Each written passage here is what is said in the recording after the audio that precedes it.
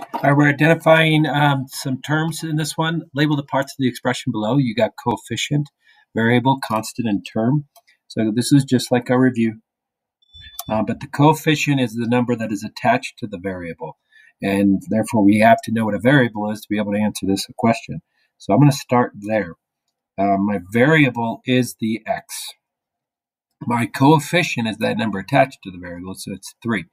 My constant is the number that stands by itself without a variable, so that is actually negative 12. If you wrote down just 12, I'm fine with that too.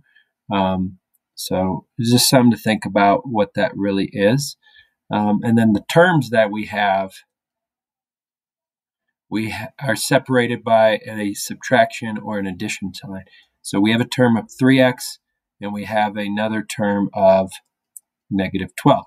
Again, if you wrote that you have a term of 3x and you have a term of 12, I'm going to accept that too. But just remember, when we have that minus there, it's a way that we can kind of look at this as that's the same thing as saying 3x plus a negative 12, right? So two different ways to look at it. I will accept either of these.